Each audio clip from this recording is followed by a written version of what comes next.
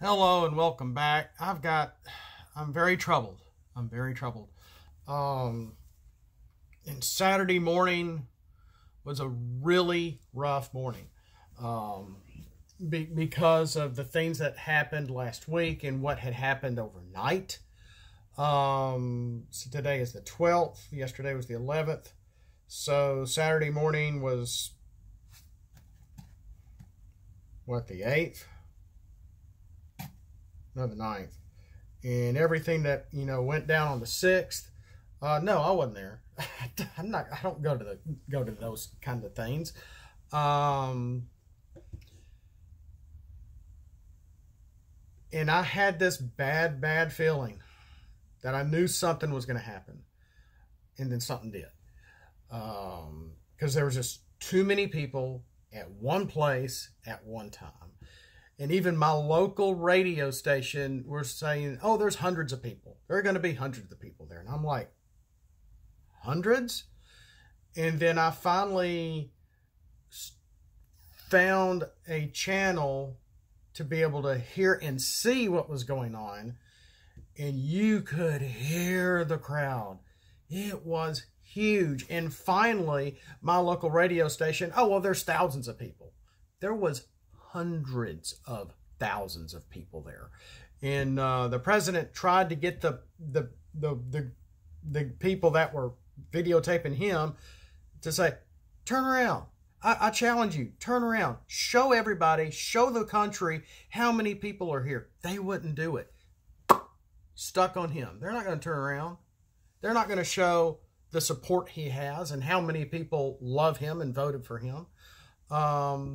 They're just that foul and corrupt. They're not going to do that. And from what I hear, it went beyond the Washington Monument. I mean, nobody knows how many people were there. It was huge, apparently.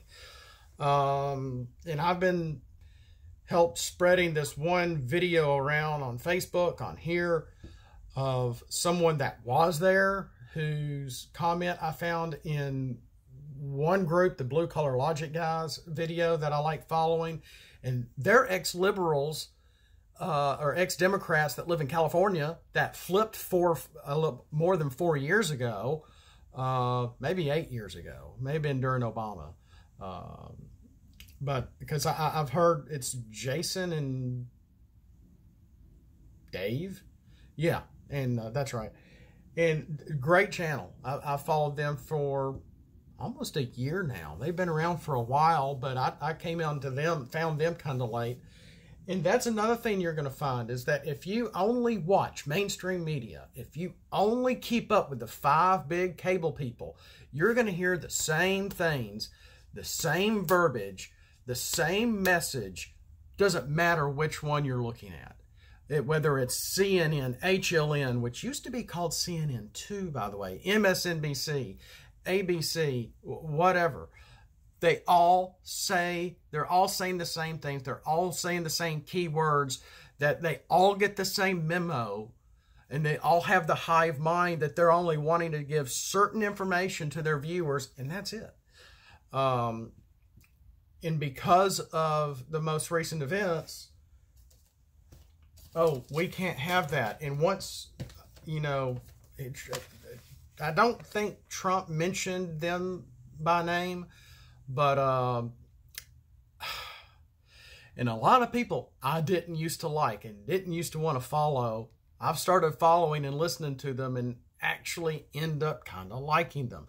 Steven Crowder is one of them. I did not used to be a Steven Crowder fan because of his mouth and because of how extreme he can be, and et cetera, et cetera. And now I like him, and now he's gone. He's sort of disappeared after the beginning of December.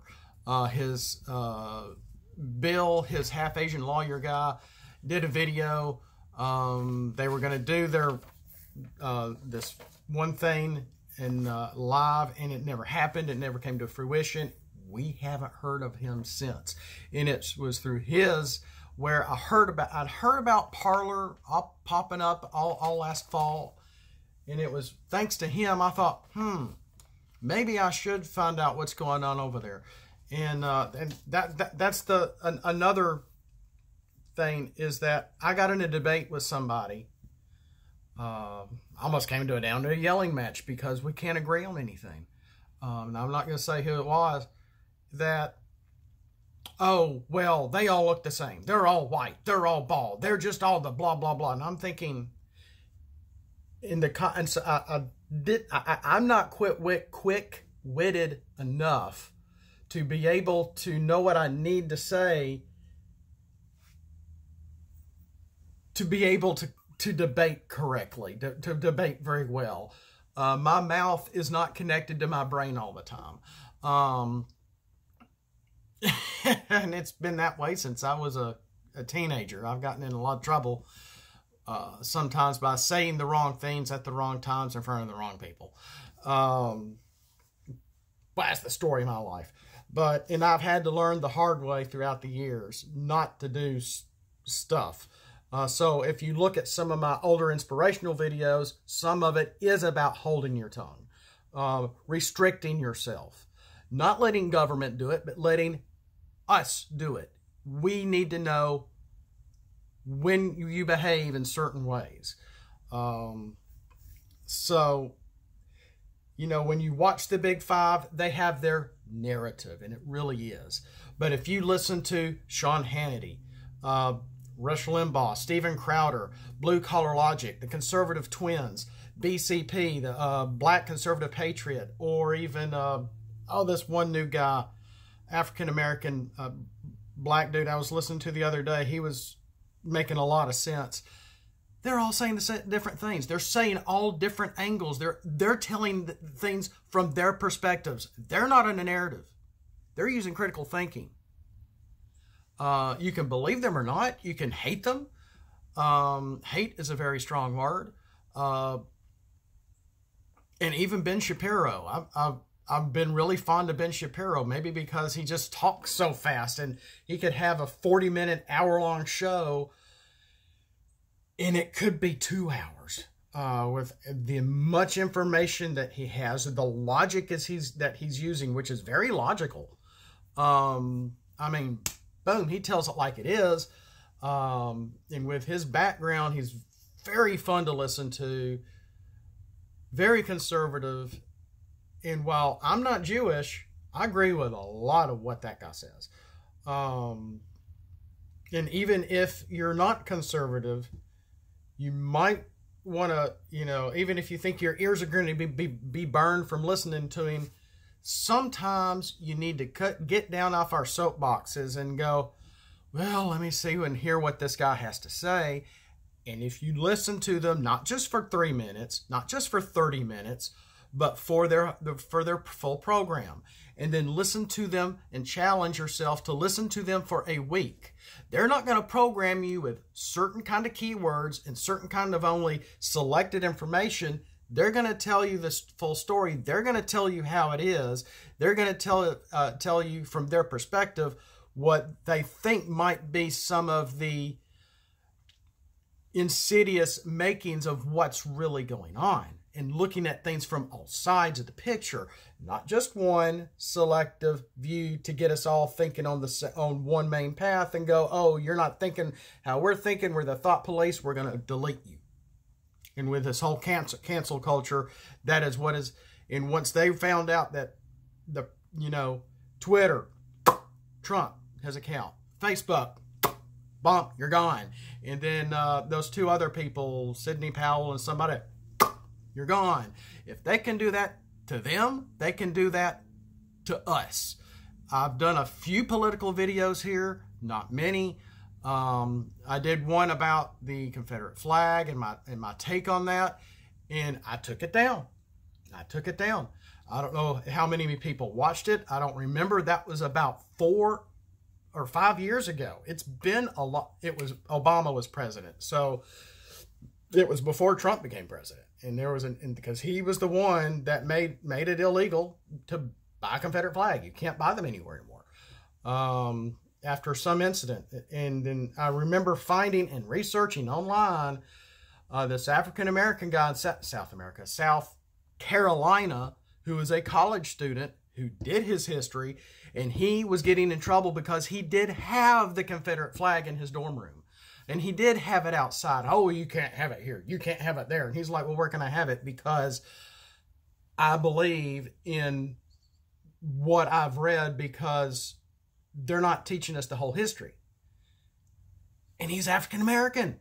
And he understands the reasoning behind the symbolic blah, blah, blah, blah, blah. Well, that was a video for back then. Golly, nearly 6 years ago now. 6 or 5 years ago.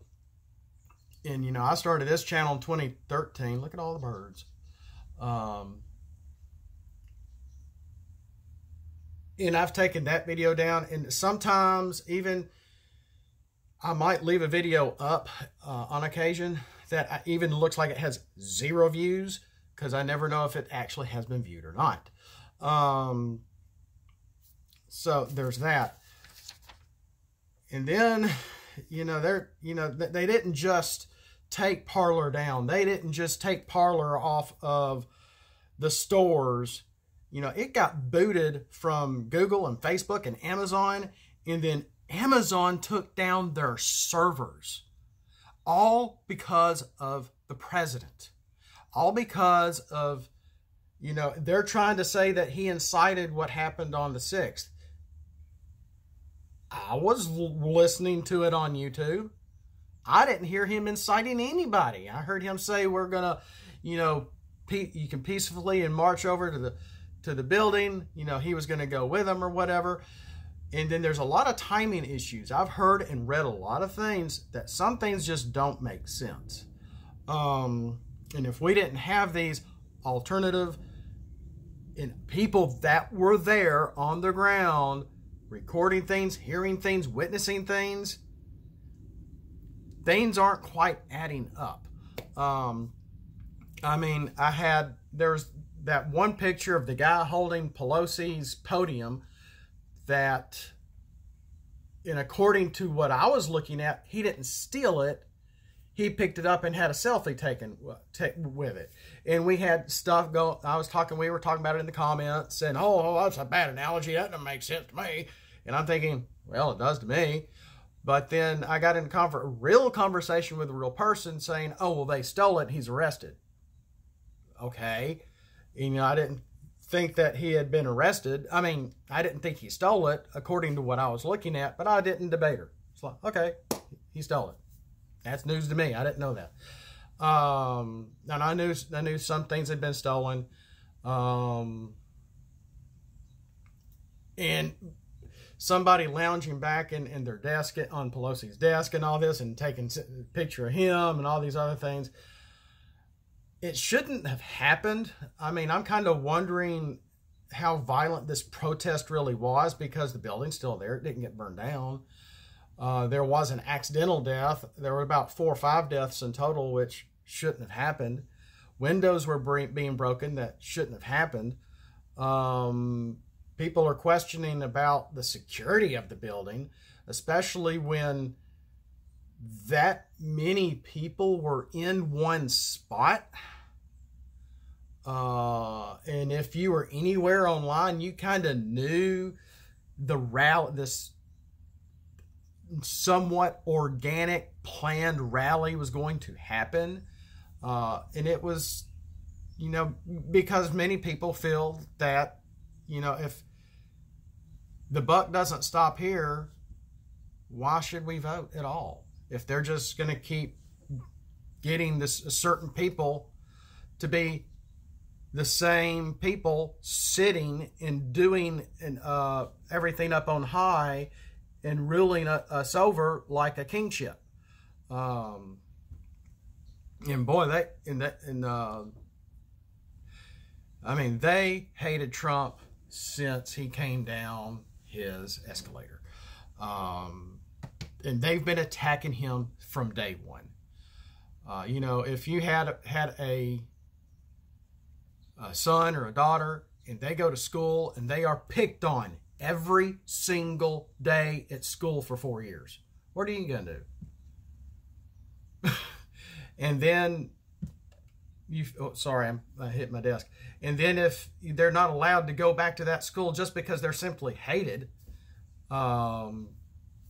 because of their look or something shallow, almost for no reason at all, just because they're there at that school. How fair is that? Because that's all the media has been doing against our president for 4 years. Love him or hate him, that's all the media has been doing. They haven't been focusing on anything good. If something happens that is good, they never mention him, that he was responsible for some of that. I mean, there's a lot of lies from our media through omission. Hate to tell you, Mr. Spock, but that's how it goes. And the media is celebrating this with this monopolistic big tech going on and wiping out Parler. I mean, the media is celebrating this, and that's scary, guys. I don't care if you voted Republican or Democrat. If you even have a sense of individual thought in wanting to go to some alternative news media, it might be gone. The people I'm listening to and watch and hear, they're like, oh gosh, well, if we're going to be gone, if we're going to be, canceled for wrongthink or because we're not mainstream, you better go to blah, blah, blah.com because where you may end up having to find us if we are deleted. And if they can do it to them, they can do it to us. And when the platforms may have every right to do that. They may, I mean, just like if someone enters your business and you have a restaurant and you put up a sign that says, no shoot, no sir, no shoot, no shoes, no shirt, no service, they are giving the right to who they can serve. And once upon a time, long before I was ever born, sometimes it would be race-based. They would only serve white people here, or maybe black people here. You had to go over here for if you were a certain color. Go to the back of the bus kind of crap, way back then. That's not the issue anymore. It really isn't. You can yell at me all you want, but that's really not an issue anymore. I mean, we have things are so much better, and so many people are, so blind to be ungrateful to the fact of how the freedoms that we have and how things have gotten better. There's more interracial marriages than I've ever seen before, et cetera, et cetera. I didn't even mean to go that route. I'm sorry. I was trying to keep it to the tech, the media, Section 230, that, when you're talking on an open source platform, that you can even make a phone call before we even had internet. It's not the phone's fault. It's not AT&T for making that phone for a villain to talk with a villain to do villainous activity somewhere. It wasn't their fault. Or Bell South or whoever it was back then. So therefore, if things happen like that on Twitter or Facebook or whatever, and that happens, not really on my side of the tracks, but on the other side of the tracks. That's how a lot of things went down last summer. But, we can't go after those people. Oh, well, just let them go. Just let them burn the place down. Just let them steal those Nike shoes. Oh, just let them vent. Just let them vent. Just let them kill. We had over 30 people killed last summer from the groups over the death of somebody that was already on his deathbed when they pulled him out of the truck originally. And those police were as polite as they could be, because I saw the full video. I did. I don't know if many people did, but when you do, he did so much of the drugs that when they already had him, they didn't have a hand on him, and they kept doing this, and he's like, I can't breathe. The man was already dying. I mean, in the kind of pin a person down like that, because he wasn't being, I didn't mean to go here either, but the man was already dying. That is the sad fact of that. And then at the very end, I didn't see that part. I didn't want to say, I don't like death. I don't like seeing people hurt. When I was 6 to 10 years old, before I got really used to fake death on TV, I didn't like even the original Willy Wonka of the 70s because I thought the kids had died. I wasn't familiar with the book. Yeah, they were spoiled brats, but I didn't like seeing them get hurt. Nobody should like seeing anybody get hurt. And to where that, with Section 230, that they don't hold the platforms responsible for the actions of the people on their platforms. But it's all up to the moderators and moderating what's really going on, and having their own restrictions, which is important too. But then if we, and I know I've been kind of here, who knows, this may end up getting looked at 3 or 4 times, and I may never know. It's really weird. So I may still put this up and for y'all to talk about it, or debate, or like, or hate, or whatever. Then, what's going to replace if all we have are the big 5 again? Nothing. Nothing. There is no debate with the other side. We've been doing this for decades. There is no reaching the aisle. And it's a big issue. I've never seen our country this politically divided. How much the left has been wanting to, they say, we're going to be united. We are going to unite you. We just got rid of your platform and all their servers. We are uniting you. No. It's fascist. It's scary. It's really scary. If you have wrongthink, they're going to cancel you. You could get fired. You could get all sorts of stuff. It's very scary. I don't like it, and I don't care how you voted. You should be scared too. When Russell Brand puts out a video, almost kind of scared about all this same stuff, I'm like, wow. And I'm not a big follower of him, but I think he even understands what's going on, because this is very scary. I mean, it's a gift, all this wonderful technology for us to be able to converse and see and hear each other. When there is no, when the debate of ideas is gone, we have one mindset. There is no opinion. There is nothing else. There is just the one single collective thought. When big tech colludes to make sure what they've provided for us that we can't use just because we don't think like them. That's a big issue. That's not my America. Things to think about. We'll see you next time. Hopefully with Transformer Stratagems. Getting back to the fun stuff. And for all I know, who knows? I may only be allowed to talk about Transformers here. If that. We'll see you next time. Hopefully.